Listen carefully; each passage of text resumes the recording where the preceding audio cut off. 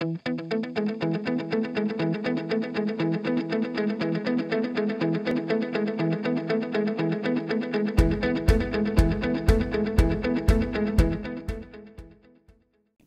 ladies and gentlemen, let me welcome Brian Binnie with us. And so we'll learn more about being an astronaut today.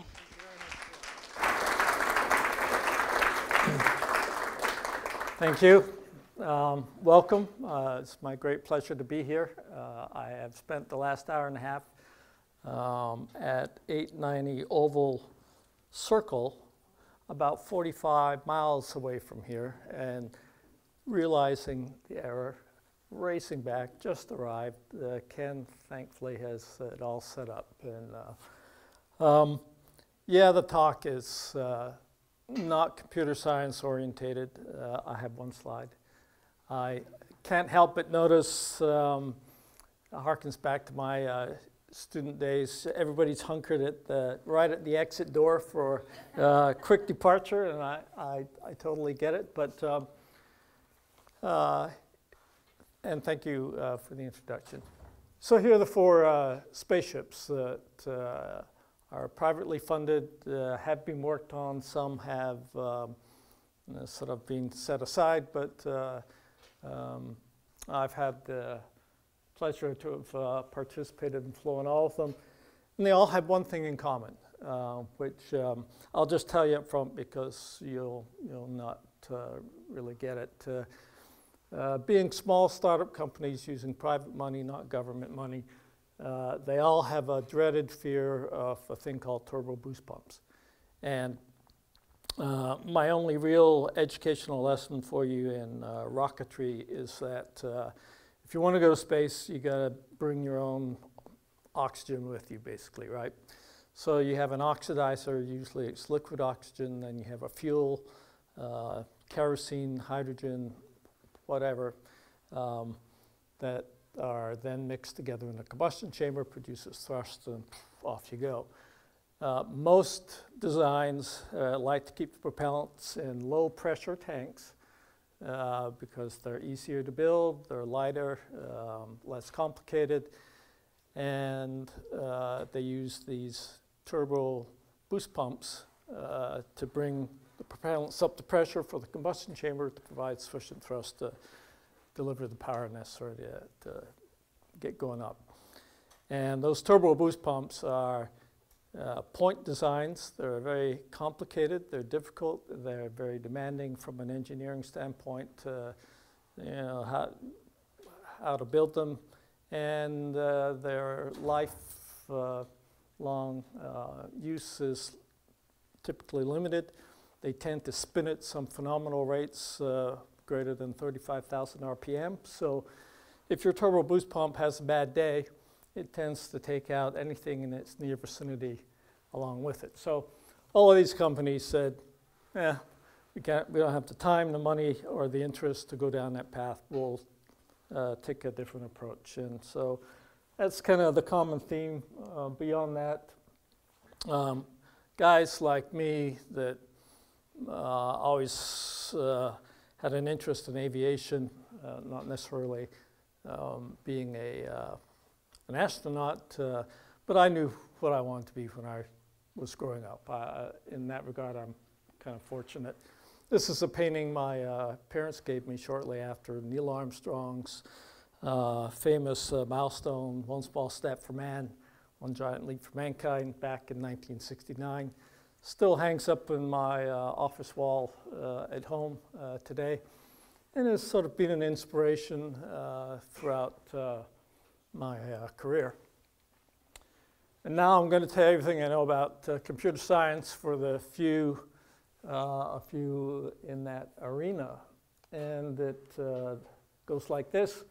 In the early 80s, something like this or close to it was delivered to every squadron within the Navy. We didn't know it was coming. We didn't know what it was. We didn't know what to do with it. But it was a Zenith Heathkit computer.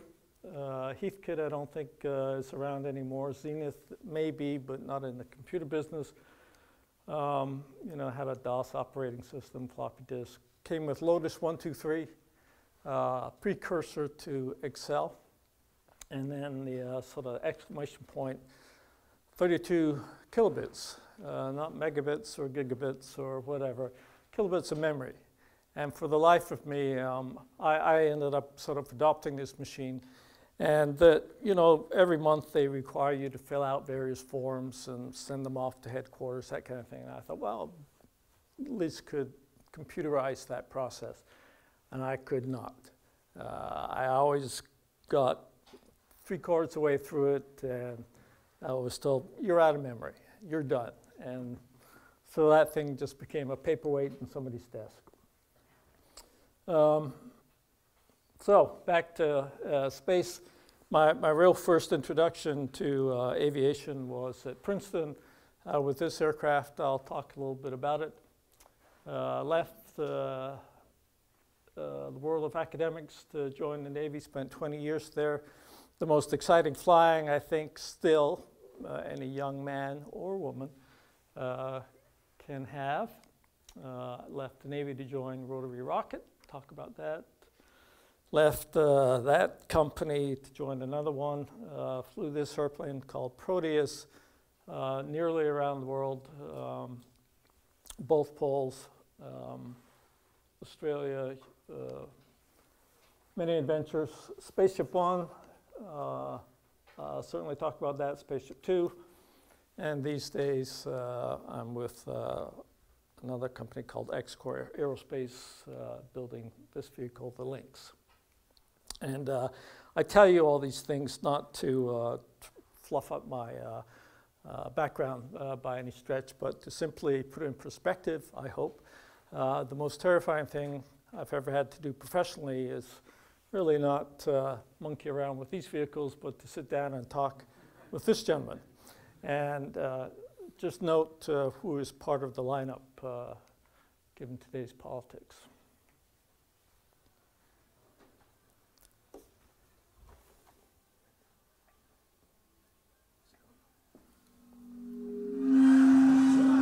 Wrong one.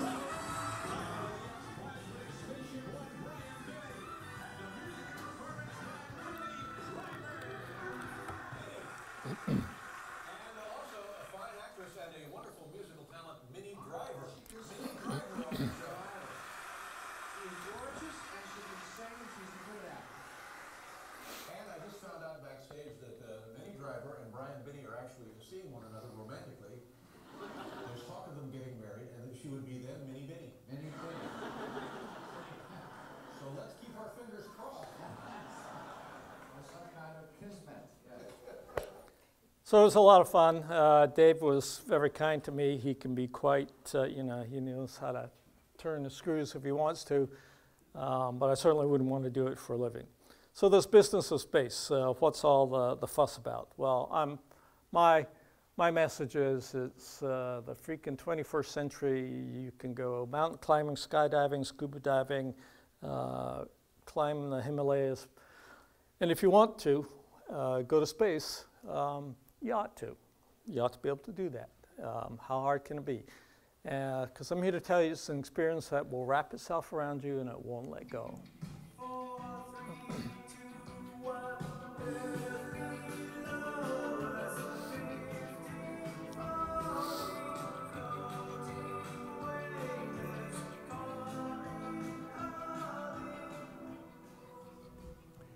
That's a photo I took from SpaceShipOne. It's just a delightful place to be. And since you're a college-looking audience for the most part, there may be a couple of exceptions.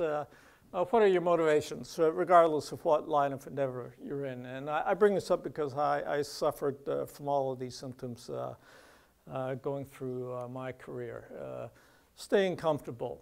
And a lot of them are kind of redundant. Being fearful, shying away from new experiences, get out of college and you kind of stop learning, giving up too easily when faced with challenges, risk avoidance, excuses, instant gratification, kind of having a narrow view of the future vice a longer one. Being a spectator vice participant, being the critic vice the person in the arena sweating it out, doing the hard work. And the last and perhaps most important and difficult one is if you want to succeed, and I think everybody does to some level, you have to be willing to fail. And there's always two sides to the coin, and that's just is the way life is. So, given that you are a prestigious university, again, in whatever endeavor interests you, sort of elevating the standards in that industry should be a motivation. This picture could have been taken when I was a young lad growing up in Scotland. I was in 7th grade. We had a competition, sports competition, and one of them was the high jump. And I remember clearing a bar at 4'3", doing this kind of, we used to call it the scissor kick. Well, between those days and today, thousands of people have looked at that same bar, and one person looked at it differently and says, I've got a better way of getting over that. And his name was Dick Fosbury, right? And so now nobody goes over the bar like this anymore. They go over it like that. And anyone know what the high jump record is currently? I'm not quite 6 feet, but if I stand here and put my hand out, I could not reach the bar. So it's over 8 feet. Pretty remarkable how shift in perspective can really prove to be rather dramatic in terms of performance.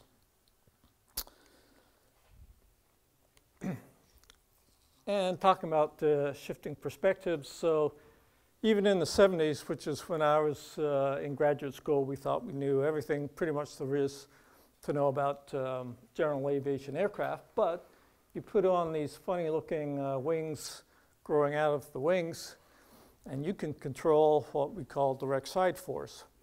Now, there's not an airplane out there today that I'm aware of that utilizes this. Maybe it's just not that practical, but this airplane had some tremendous capabilities. It was fly-by-wire, analog, not digital. We had a sister aircraft that did not have these devices on it, and we would do air-to-air combat, air-to-ground maneuvering, instrument approaches, all that kind of stuff. And this airplane would beat the pants off the other one in spades. And again, it was another one of these sort of eye-opening experiences for me. Left that world to join the Navy. This picture was taken shortly after the Desert Storm was winding down. At what point there were now 4 aircraft carriers in the northern part of the Persian Gulf, providing support for that effort. And you would think most of the action and anxiety was over the beach dealing with Saddam's hardware. But I'm here to tell you in the daytime, when you come back from doing whatever you're doing, feet wet, all these guys are under what we call MCON conditions, emission control. They're not talking to you on the radios, they're not radiating any navigational direction beacons, there's no data links. And you're up at 35,000 feet, you're always low on fuel, and you're looking around. And these guys have no contract with you that says, okay, in 2 hours I'm going to be here, in 4 hours I'm going to be there, in 6 hours I'm going to be here, because your time aloft could be changed quite a bit. So you're literally just kind of poking around, and it's always hazy out in the Gulf. You finally find a carrier, and there's a sigh of relief, but then the very next concern or thought is, I wonder if it's mine. Because from 6 miles up, they all look the same. And I'm here to tell you, if you land on a different carrier from the ship you took off from, your career just took an interesting turn. So I left the Navy to join this company, which wasn't short on small dreams. They said, boy, if we could build a rocket that came back like a helicopter instead of an airplane, where wings and tails and landing gear, which had nothing to do with getting stuff up into space, aren't necessary, we could maybe get ahead of the curve. And it was all written about in this book here, still available at Amazon and those kind of places if you're interested. And so their way around this turbo boost pump phenomena or concern was to have a big rotating disk of engines shown here. There were 70 plus of these things on the circumference, all spinning around on a wheel supported by massive bearings, so the propellants would come down through a central shaft. Somehow you get this thing going, and the fuel and oxidizers would be fed out to the respective engines, and in the process, the centrifugal force would increase the propellant pressure sufficiently to provide thrust. And so we built the engine, we did some static testing, but never on a rotating test stand. The recovery system had suffered sort of the same effects. We hoped initially there would be enough inertia in the blades that it would be sufficient to land the vehicle. Well, we found that wasn't true, so we sort of went through the same mental process as well. We can add a little rocket at the end of the tip, the blades, plumb the blades for propellant, in this case hydrogen peroxide, and we'll store it all up here. So that when we're in the landing phase and the blades are deployed, we fire up the hydrogen peroxide, and we got tip rockets giving you about 10, 15 seconds worth of hovering time before touchdown. We did some ground testing. And there are some interesting features when you go down that path. And there's probably not too many helicopter pilots in the room, but maintaining rotor RPM is paramount to just about any helicopter, and it's under automatic control. Well, this was not under automatic control, it was under manual control. And it is not uncommon for there to be, say, a 5 RPM dither in the rotor RPM, just because you're pulling, collective, changing the lift of the blades and all that. So with tip rockets powering the blade systems, however, that 5 RPM error, as it says in the box, in 3 to 4 seconds will become 10 RPM, 6 to 8 seconds will be 20, and shortly thereafter it's at 40, and you failed something structurally in the rotor system, and if it's on the decreasing side, soon you will have stalled the blades and you'll fall out of the sky. So you were within 10 seconds of some sort of catastrophe with this system. And what was true for the rotor system was also, oh, by the way, going to be true for the main engine had it ever been built. I don't know if they teach you root locus anymore, but we use it a lot. But basically this vehicle, if you got it airborne, it had a tendency to wobble around, as you might imagine. And fixing this wobble was kind of important to get it back on the ground. And it was hugely dependent what you did in the cockpit, depending on your relationship to the wobble. So if you're wobbling like this and you're pointing this way, you fix it doing something left and right with the cyclic. But if in the process you wander 90 degrees off, you're still wobbling like this, but now the fix isn't left or right, it's fore and aft. And so in the cockpit, you had to do the cosine of the angle between you and the wobble. And, and if you were in forward flight, it just wanted to pitch over. And so it was terrible. But we did fly it, flew it 3 times, 5 takeoff and landings. Here's a little bit of how it looked.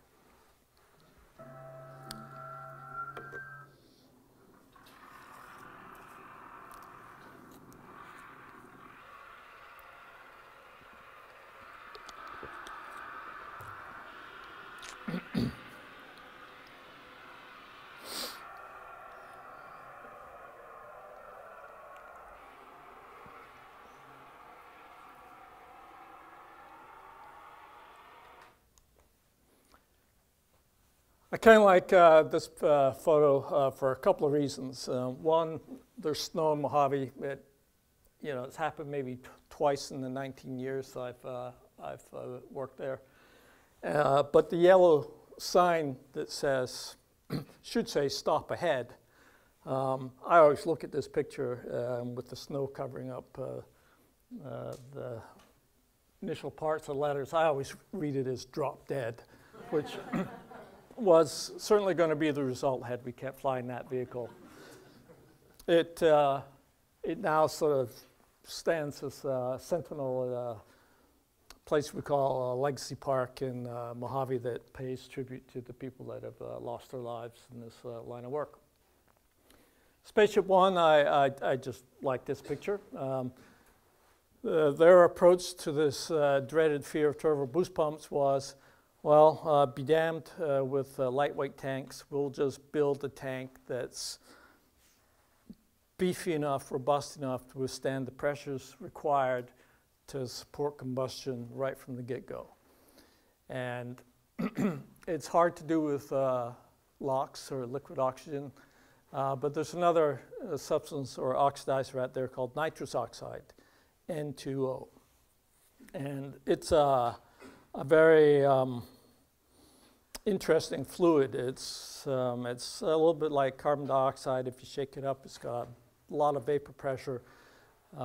It's like CO2 on steroids. And so if you fill the tank, and it tends to be cold when you fill it, because that's how it's shipped and delivered, but you warm it up to, say, 70 degrees, which is kind of where the pilots are comfortable, then it will self-pressurize that tank to the necessary pressure, well, about 800 psi, sufficient to support combustion. So you open a valve, and you let this high-pressure oxidizer flow through a combustion chamber. In our case, it was this rubber-like substance, and you ignite it off, and you got thrust, and off you go. Spaceship 2, on the heels of the success of SpaceShipOne, maintained the same concept design. Big tank, SpaceShipOne tank was yay big around. Spaceship 2 tank is, again, I can stand inside of it, not touch the top. And so the engineering case for building that container, much more difficult. And many of the delays of that program have been the result of trying to scale up this propulsion concept. But here's the rollout. We had, I can't remember when, 2009. But just a good-looking spaceship, great-looking mothership, aerodynamically, all very solid. They've had some setbacks that are well advertised if you care to go looking for them. Here's the cockpit of Spaceship 2. Very sophisticated, supports 2 pilots, 2 aircrew, home-built avionics. So whatever comes up on the display is what the pilots have said, hey, this is what I want to see, type of thing. Here it is in flight doing a glide flight. And then finally, Xcore Aerospace, the vehicle, this is called the Lynx.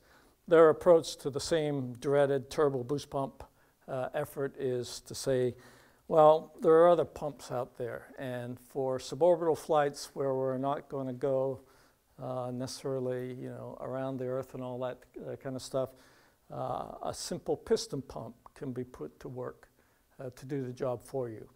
And by piston pump, I mean if you look at a motorcycle, 3-stroke engine, and you pull that off and maybe make some adjustments to the bearings inside of it and other modifications, that's what this uses. And that's really what attracted me to the company, because I really felt it was now an approach that was simple, well understood, easily maintained. The parts, you could buy them from just about anywhere. The industry standard for them was well understood. It has 4 engines, 4 piston pumps, so You can lose any number of combinations of engines, as long as you still have one, make it back to the field. And even if you lose them all, we tend to develop our flight profiles so that we're always in a position to, with energy, to glide back to the field. So out of all the designs, this one has the greatest potential for supporting a suborbital, say, space tourism market. In my mind, it's horizontal launch and takeoff, doesn't require a mothership, it's gas and go. You can refill the oxidizer and the kerosene faster than you can get the passenger out and the new passenger in. And predecessors to this aircraft have flown 7 times a day at various demonstrations. So I find it a very appealing program. But I'd like to go back to SpaceShipOne because there's some interesting lessons learned, I think, for everybody. This is a good friend of mine, Bert Rutan. He's the maestro of aviation design. He ran this company called Skill Composites, retired now. We were golfing buddies before I came to work for him, but his MO was you had to be curious about whatever line of work you're in, creative in trying to develop solutions or looking at problems in a different way, and the courage to see it through. And if as freshmen you were told to graduate, you need to design, build, demonstrate an entire manned space program in 4 years. And for SpaceShipOne, that included a mothership, a spaceship, developing a rocket motor, the avionics, the simulator, the pilot training, the flight testing, and then going to space. And as we actually did it in 3.5 years. But that was just how fast-paced and rapid the building, the design, the decision-making process was in this little company. This is the vehicle in its reentry configuration, or the feather configuration as it tended to be called. The wing literally broken in half. It's a funny looking thing to begin with. The bullet-shaped nose had 16 different windows. You could hardly see out of any one of them, but and then launched from a mothership. And one of the motivations for the program was a pretty good carrot called the X Prize, where if you did the airborne launch, boost, reentry, landing, and you got up past 100 kilometers, which you're right, sir, is just past 62 miles. If you did that twice in a 2-week period, carrying 600 pounds of payload, i.e. equivalent of 3 passengers, then you could win $10 million. So that was kind of out there, and it doesn't seem like a lot of money these days, but it was got our attention. And another book just came out 3 weeks on Tuesday, so it's brand new. It's #1 on the Amazon nonfiction hit list by Julian Guthrie, and she's taken the effort to really sort of weave together the complex story of all the comings and goings of that program, and yours truly is sort of figures heavily in throughout. I'd like to try and give you a couple of quick examples of the engineering thinking between the private enterprise and big business or government. And one example is the crew hatch door for the space shuttle when it was flying. Excuse me. It serves 2 purposes. It opens to let people get in and get out. Okay, fair enough. And when you're in space, it has sufficient integrity to maintain the atmosphere within the cabin, so you don't leak air out left and right. As the sign suggests, an engineering marvel costing tens of millions of dollars. SpaceShipOne also had a crew hatch door, served the exact same 2 purposes, made out of a couple of plies of carbon fiber material, an orange O-ring that you can see surrounding it. Material costs about a couple $100 and some, tough labor. But Otherwise, you know, pretty simple. What's the difference between the two doors? Well, the shuttle door, it opens out. So if you pressurize the cabin, it now is experiencing forces on it that wants to make it move in a direction that it's designed to move. And so you then have to put in additional constraints such that that doesn't happen, which includes secondary locks, overlocks, all these splines. And oh, by the way, the Space Shuttle commander goes to space with a padlock, and he will put a padlock on that door and keep the key in his pocket just in case one of the 6 other crew members has some funny ideas about, you know, what the real mission is that particular day. The SpaceShipOne door, well, it resides within the cockpit. So you climb in, sit in the seat, you get all buckled up and situated, and then you take this door, weighs about 6 pounds, and pull it over and sort of press it against the side of the structure. You give it a little bit of pressurization, and it just seals itself like a cork in a bottle. No moving parts, simple, lightweight, never had a problem with it, never leaked, got on with life. What's the next problem? Very, you know, just a different way of looking at things. If you were fortunate enough to get selected to go to space for the government, they will insist that you wear a pressure suit for the ascent and reentry phases of flight. Everybody I know likes to get there. I think they'd like to have a picture of themselves taken with a pressure suit. But you can see, you know, it's kind of bulky, it's clunky, it doesn't weigh nothing, it can be actually pretty heavy. It's got to be form-fitted, the gloves and the feet to the individual as well as the helmet. And oh, by the way, on hot days, you got to carry your own luggage so you don't, you know, dehydrate and overheat. And they're expensive. They're complicated to maintain, the whole 9 yards. And just to be blunt, didn't do much to help either of the aircrew of the Challenger during its ascent or the Columbia during its reentry. A little quick on that one. At scaled, we'd say we'd rather put our money into the structure than to wear one of these things. We'd rather go to space in shorts and flip-flops than be, you know, hunkered down like this guy. And so we built the structure of our pressure vessel to twice the industry standard. So we were tested to 3 times the sort of the hoop loads the cabin would experience when it's in the vacuum of space. And when you dress down a little bit more casually than him, you can interact with future potential participants. And so there, I kind of like what's going on the right-hand side of that screen. So SpaceShipOne's first flight, this is something most people have never seen, but the MO of the company was we'll build a scale model first, see how it behaves, make some adjustments before we commit to building the big one. So we built a scaled model, took it to the top of the control tower, and here's how this one looks. And the video volume is the second one, I believe.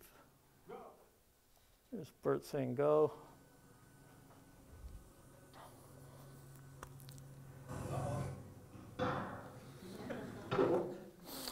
And that was it. And I was a new guy at the company, and you know, we're all standing around watching this, and I'm trying to gauge what my reaction should be based on everybody else's. And Bert was undeterred. He liked what he saw, and off we went. I got, so we did some glide flights, and I think I got the nod for the first powered flight. If for no other reason than I was used to getting my butt kicked during catapult launches off aircraft carriers. When this motor lit off, it was like a bronco bull coming out of a pen. It was just angry, and off you go. And here's a little bit of how first powered flight went. It's a bit loud.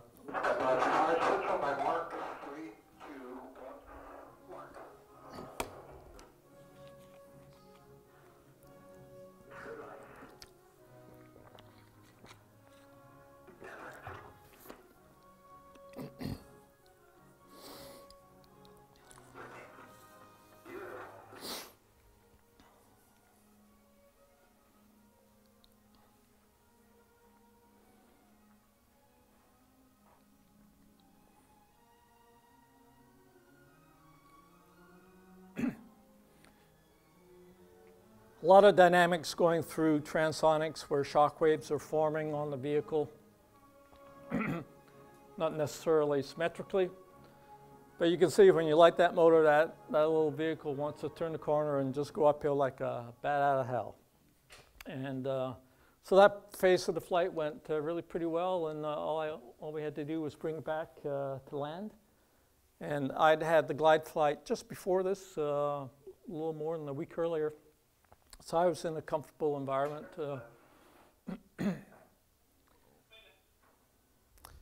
Those calls for gears coming.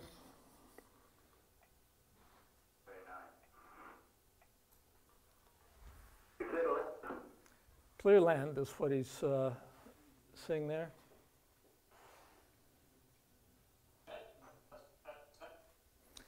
I didn't come out, but that was the guy from the mothership who was flying sort of a high perch, just watching everything, and he's saying, well, that's that. This was December 17th. This was the centennial celebration of the Wright brothers' first flight at Kitty Hawk. So we were doing our thing on the West Coast while other people were trying to replicate their flight nearby. And unfortunately, that was not that. Here's the same landing again from a slightly different perspective. And you can tell right away, just from the background music, is something ominous is developing.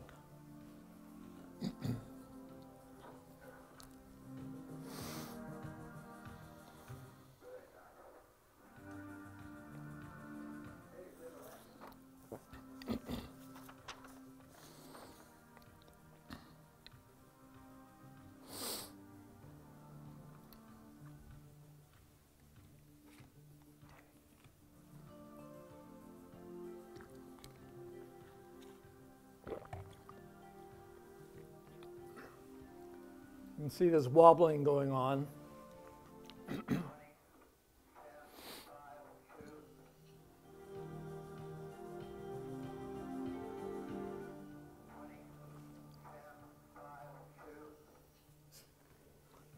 That right gear that looks like it just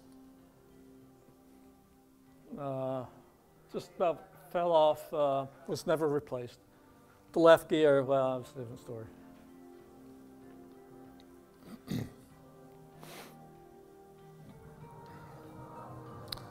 And here's an outsider's perspective.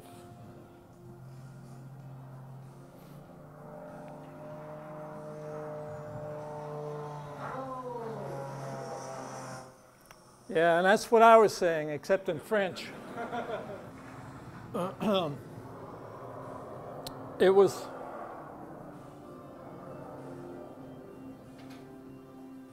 a miserable way to end an otherwise an awful lot of hard work to get to that first powered flight. And I'm here to tell you, if you haven't figured this out, you can go through life and build 100 bridges, but you get a little bit of dirt on a plastic spaceship. Guess what? They're not calling you Brian the bridge builder. And so this is, Christmas holidays are coming up. I go to bed thinking about this landing, trying to go to sleep, and waking up first thing in the morning, this landing. It was going to drive me freaking crazy. I remember when I lost my mind. There was something so pleasant about that day. You were more than an echo in so much space. Pretty apropos. Maybe humorous now, but it wasn't back then. And the whole problem was with that landing was the dream, the hope, the thought that you could get to space was just dissolving away because the program just was under that much schedule pressure. Not long after that, I was talking, thinking about this whole innovation process, and said, there's nothing tidy about it. It's awkward and requires an odd assembly of perseverance, risk-taking, creativity, luck, leadership, teamwork, motivating motivations, rewards, all that stuff, blood, sweat, and tears, by the way. And it's chaotic.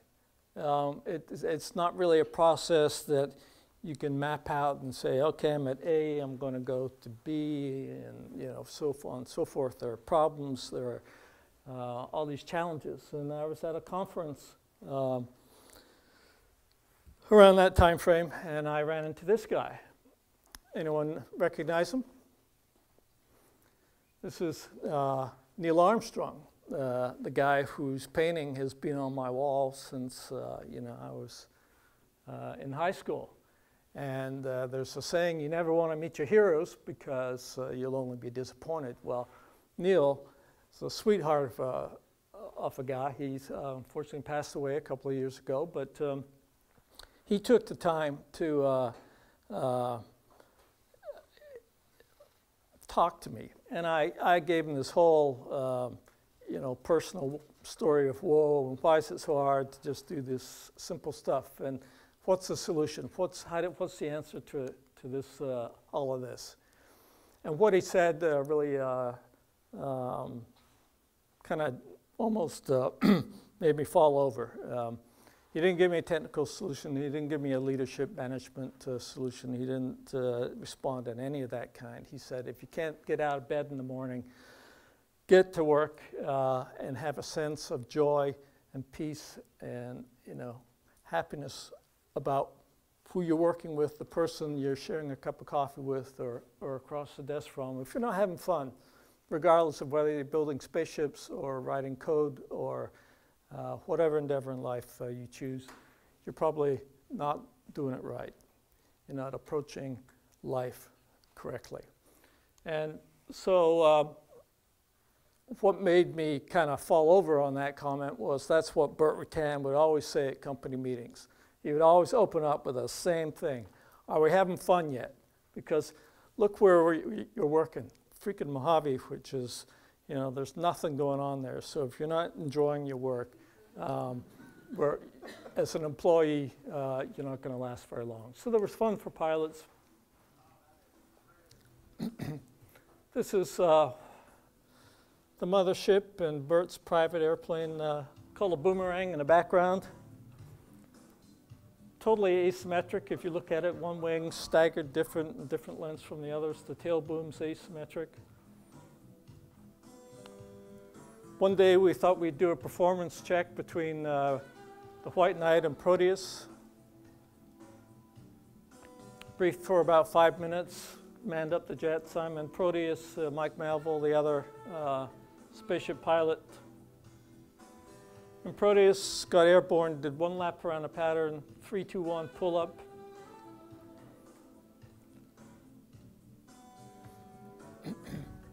You can see White Knight with afterburning engines got a pretty good performance margin.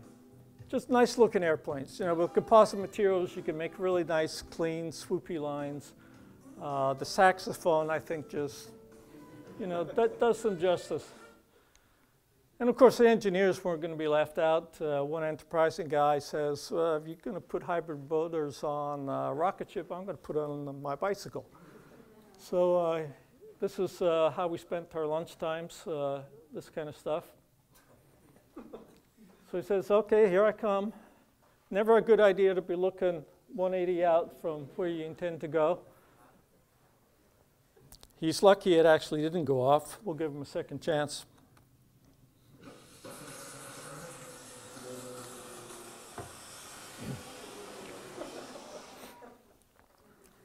Anyway, pretty aggressive little thing. He started braking almost as soon as he started going.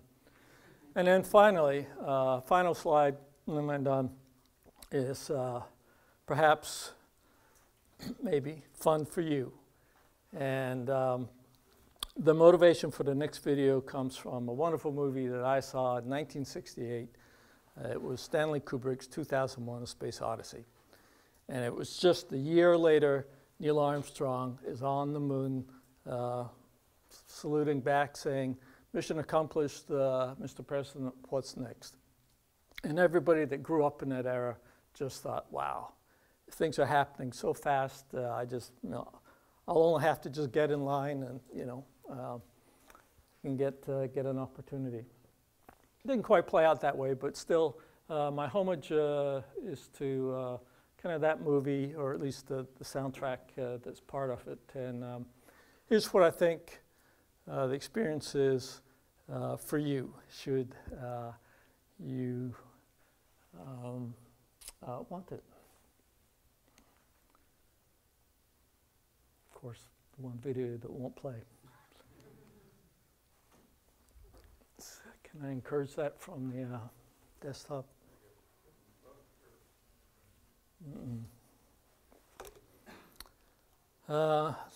Let's see if I can recover here with some sort of degree of elegance.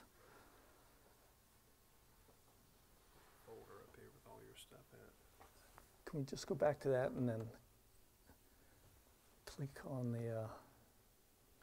Whoops, sorry.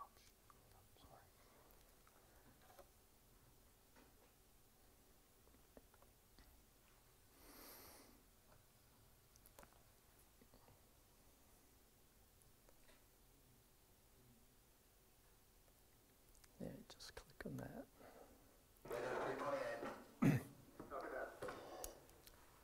Well, that wasn't quite as elegant as I hoped, but as exciting as the rocket motor ride is up there, by far the best part is when you shut it down. 3 wonderful things happen, and I liken it to the holy trinity of spaceflight. The shaking, shuddering vibrations go away. The shrill, shrieking sounds disappear, and as though you step across the line into the instant karma of weightlessness. And then the music starts. You're in space, in a spaceship. And if you're lucky enough to fly Spaceship 2, the cabin is large enough you can unbuckle the seat. You don't have to think about drifting up to the nearest window. You look up, and it's as though somebody's pulled back a stage curtain for the benefit of your eyes only. There it is, the black void that is space. It's a bit of a mystery, a bit of a menace, but you can sense its majesty. And if that spooks you just a little bit, do a lazy cartwheel and look out below, because there's a peaceful panorama of the likes you've never seen. From Mojave, San Francisco to the north, Baja, Mexico to the south, Pacific Ocean, Sierra Nevada mountains, weather patterns you'll normally only see in the evening news. And separating these 2 improbable extremes and vistas, this thin blue electric ribbon of light. And that's the atmosphere. You're in space, in a spaceship. This is the part I like. Johann Strauss, The Blue Danube. Listen to that. Isn't that nice? So sweet, so serene, so peaceful. But I'm here to tell you, everything you feel in your body, because you've worked hard to get there, for lack of a more sophisticated word, is wow.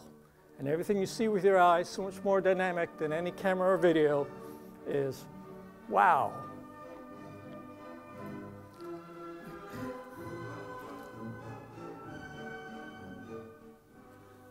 It's kind of cool. This is the reaction control systems, how you change the attitude of the vehicle while you're in space. So I'll show it to you again. It's coming off the left wing. Allows a little bit of roll control. Hard to tell, but we have fine control. So you're about 2 minutes into a 4-minute experience. One that I think you'll find to be uplifting. One that'll give you goosebumps. One that'll shift your perspective on just about everything forever, leave you full of life and a joy for it. Thank you very much.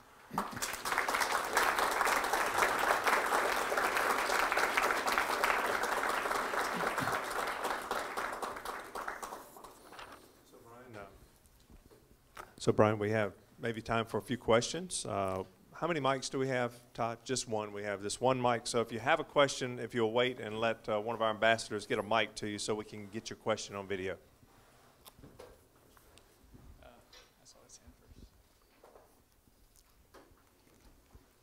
Hello. How does it feel to go supersonic?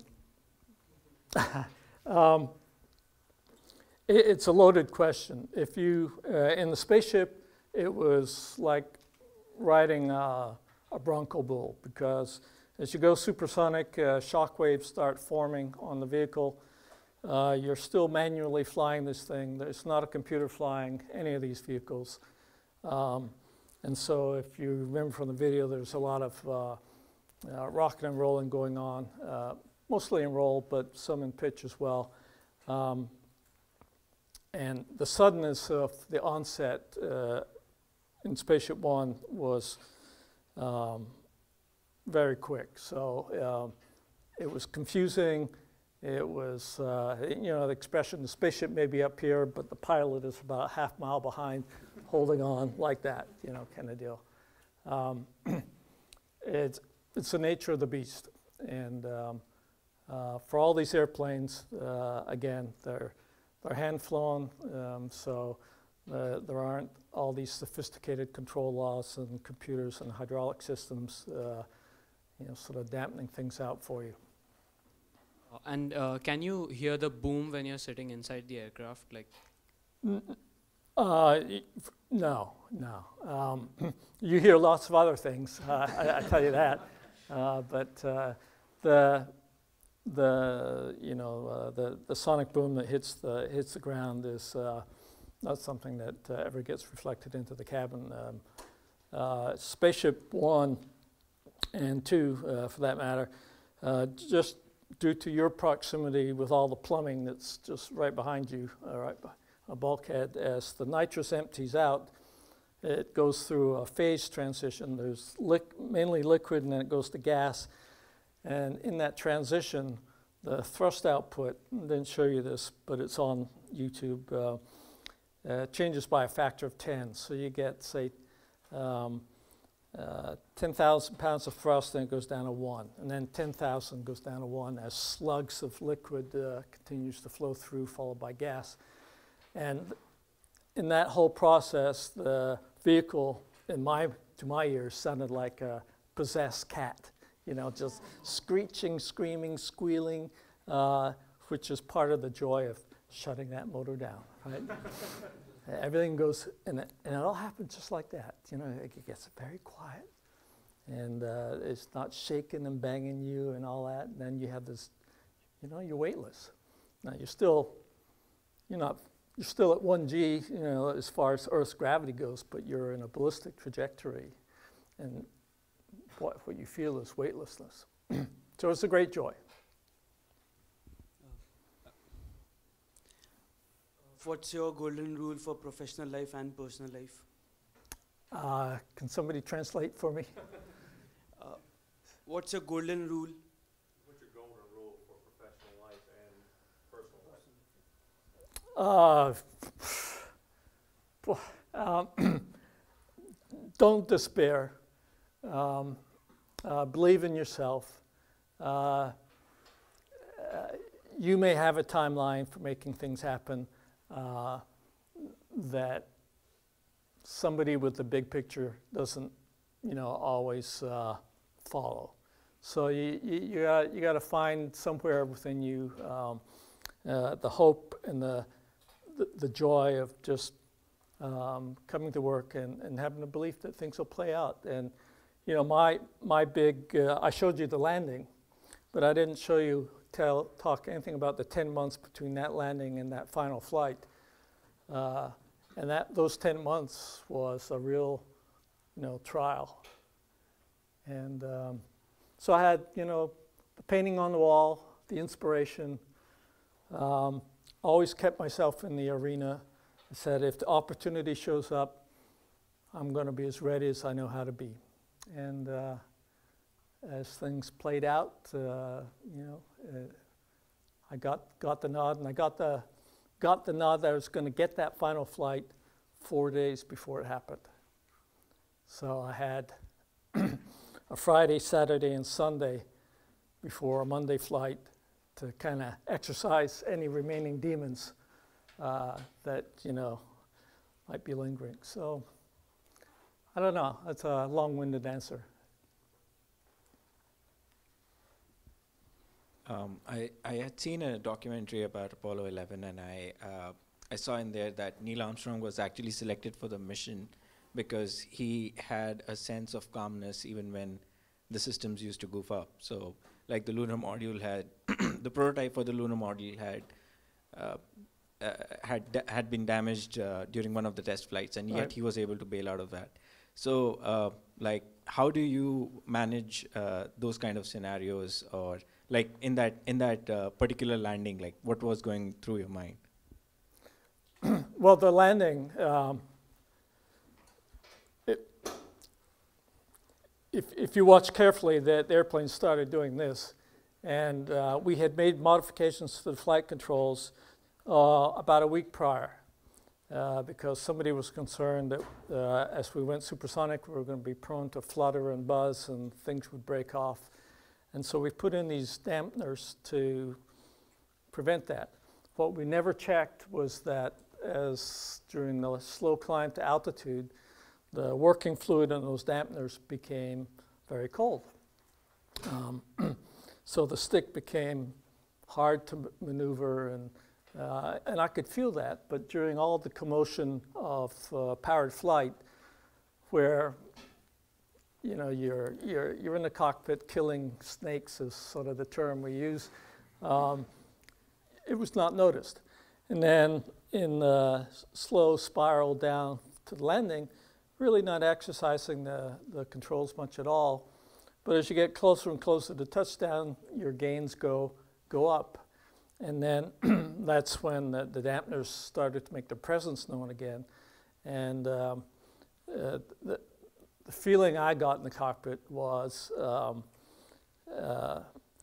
trying to make a small correction, and I get a big upset. And I feel like the airplane's not under my control, that it's close to stall, but the airspeed looks about right, but I can't trust it. And all these thoughts are going through my head, and I thought, you know, if I'm not careful, I'm going to actually land upside down, but it's right side up. And so then I'm realizing if I sort of let go of the stick, it goes away, but here comes the ground. And so I say, well, maybe there's, you know, this sweet spot, and I'll get lucky. And I almost got lucky, but the left gear said, not today, and off it went. And we never flew that configuration again. But still, you know, you got egg in your face, and you know, there were no guarantees, and it was a dicey scenario from that point on for me professionally. But we have time for one more question. For those that we don't get to, you'll have an opportunity. I think you have a mic. Hey there.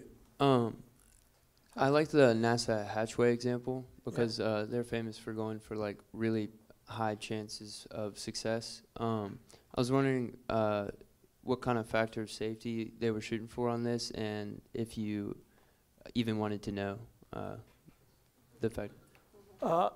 The industry standard is factor of safety is 1.5. That's what you generally shoot for. If you go for more than that, things become too heavy. Weight is a killer for anything space related. We had a lot of experience with pressure vessels flying Proteus and the mothership to SpaceShipOne, and had a lot of confidence, and felt that we could build it with carbon composite materials that, you know, are very stiff, high strength to weight ratio, and we could double that factor of safety. And then we had a door design that didn't, you know, have the challenges of one that opens outwards would, and it was, you know, effective, simple, safe, and, you know, allowed us to move on to the next problem. Thank you, Brian. Thank you very much.